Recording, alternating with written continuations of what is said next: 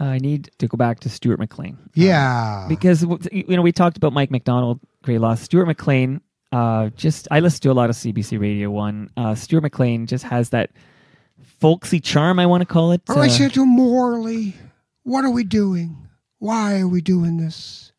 Morley. I remember when I went to see him in Brantford, I think it's the Rose Theatre, and we'd already agreed we were going to do this Christmas show, and we were going to shoot it in Belleville at a theater there, the Empire Theatre. And I thought I better go see one of his shows.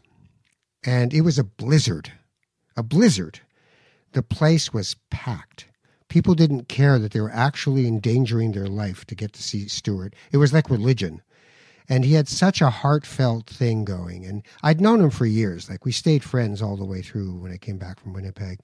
And he, seriously quirky man, and really gifted storyteller. And he just devoted himself to that. It was like being a minstrel. They were on the road for months at a time.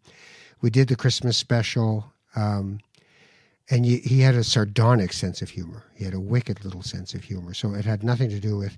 I said to him at one point, this town you've made up, these people, they're just so idyllic. He goes, well, there's nothing wrong with dreaming.